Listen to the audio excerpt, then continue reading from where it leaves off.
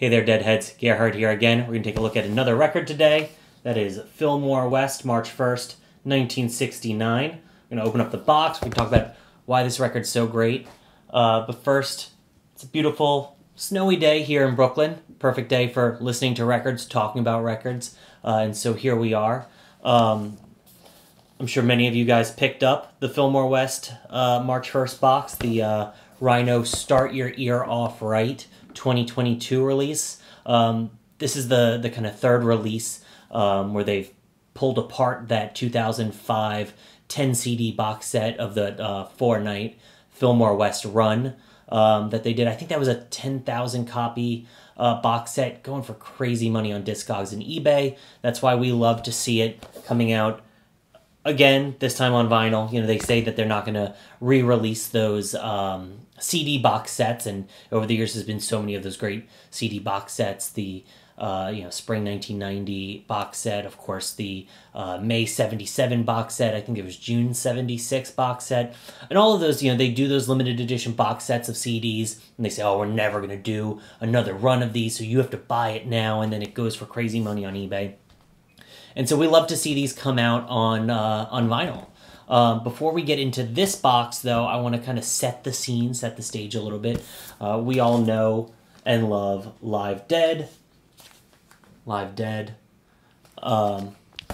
that was, famously that rock and roll's first 16-track live recording, split between this Fillmore West run, and then I think One Night at the Avalon Ballroom comprise the tracks on this double LP album.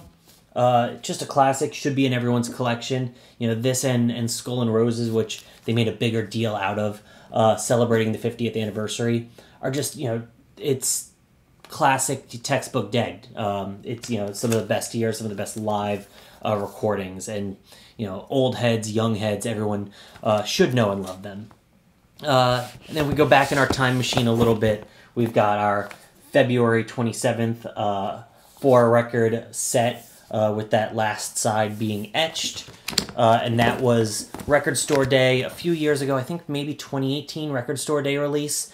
And then we have the night after that, another 4-record box set, which is our February 28th box set. One thing you will notice on all of my boxes, if I can hold it up to the camera, we've got a little bit of seam splitting. That just happens on all of these boxes. I think I've gotten them from the Postal Service with seam splits, and this one is okay on this side, but if we give her a spin around, she's got a rough corner. You know what? We listen to our records. We open the boxes all the time. We love our records. If I wanted to just put it on a shelf and stare at it, could do that, but then what's the point? You can't hear it. You gotta listen to the music play. So as we open it up, I want to show you what's inside the box. We've got those wonderful liner notes. One first Saturday night, and so that was the first Saturday night of this run, the third night in this run. Got, setting the scene, Michael Parrish gave us a little scene report. I believe it's a essay about his first Grateful Dead concert. And then Jesse Jarnow. Love Jesse Jarnow. He's done essays for all of these boxes. And wonderful essay in this, setting the stage, really celebrating the Dark Star on this. Now, this is not the Dark Star that went into Live Dead, but it's a killer Dark Star. It's really good. And you've got, St. Stephen, the 11, Turn on Your Love Light. You've got a lot of the great stuff that went on to Live Dead, but alternate versions, different versions. Some of them better versions, perhaps. I think some of them are. And then a real standout here, you've got Pigpen doing Hey Jude.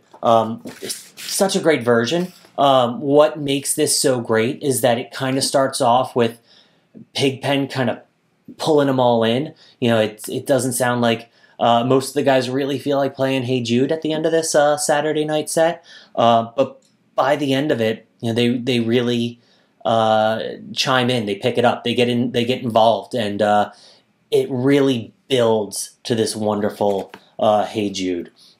And then I also want to point out, as Bill Graham introduces them in this, the American version of the Japanese film Magnificent Seven. There's 7 Grateful Dead members in this, because we got TC, Tom Constantine, playing keyboards. And so he's backing Pigpen up a little bit, so you get some more robust keys. And this is across this whole run, 7-man Grateful Dead. And once we put this aside, I just want to give you a look at how this is packaged, how it's put together. It's the same kind of sleeves, these black sleeves, as the other 2 box sets. Pretty standard stuff. With the label, pull that label, get focus. So nothing too out of the ordinary there. And then as I close it up, we want to just pull the back. So we've got the rear. Beautiful box set, love it. I would say probably tied with that first night, February 27th. This one's only a 3-record box set, so it's a little bit shorter. It's a lot more available right now, but tied with that February 27th for best nights in this run. And I haven't listened back to the March 2nd, which is the only remaining night from, came out on CD back in 2005, hasn't come out on vinyl yet. It seems inevitable at this point. They've done 3 of the 4 nights from this box set. And I think this is one of the most requested box sets for getting back, back into print, getting, can we get a digital release? Can we get this on Apple Music? Can we get this on Spotify? People want to hear this release because it's just so damn good. Obviously, I think Grateful Dead Productions, the Dead.net team, probably dragging their feet. Rhino probably dragging their feet because they said, we're only doing 10,000. And so this is their way of releasing it again without kind of going back on their word that it was such a limited release. Kind of looking forward to what kind of precedent that sets. We've seen from the May 77 box set, Cornell 77 and Buffalo have both come out as box sets. There's 2 more shows that they can put out as box sets. Rhino, sees this opportunity. Vinyl's hot right now. They really can cash in, sell a lot, and I think a lot of collectors want that. There's a lot of great stuff that was put out in those CD box sets 10 plus years ago that people want to get their hands on, and so these vinyl box sets really are that big opportunity. Now, if I'm thinking about which box sets I do want to see releases from, would love to see more from that spring 1990 box set. Would love to see the rest of the May 77 box set. Really would love to see a lot more of those come out.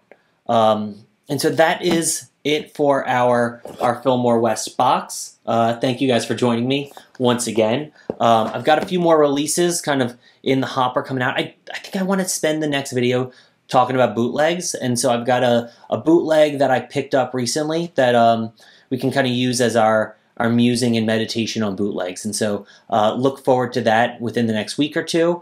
And then, of course, we've got Bobby Weir and the Wolf Brothers coming up. I think it's coming out Friday. It's shipping out Friday. And so we'll be opening that one up and talking about some Bobby Weir and the Wolf Brothers. So super excited about that one.